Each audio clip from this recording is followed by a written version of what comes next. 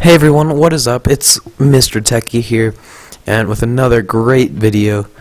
And this is going to be a short tutorial of how to speed up your computer using a flash drive and or SD card. So what you want to do, slide in that puppy right into your little SD slot. It should come out here anytime soon.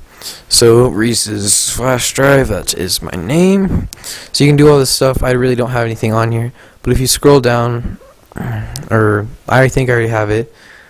Well, you can just exit out of that. Go to computer. Yeah, that's probably why it's being pretty slow. Only 52 megabytes left. Ooh. But you want to go on here and click properties on this ReadyBoost thing. It might not have it, or you can just click properties on the whole thing, or go down over here to ReadyBoost, and you can add RAM to it, or memory to the megabytes. So thanks for watching. All you have to do is click apply or dedicate the device so you don't have anything, and that is it. Thanks for watching this awesome video. Click this little subscribe button in the top left.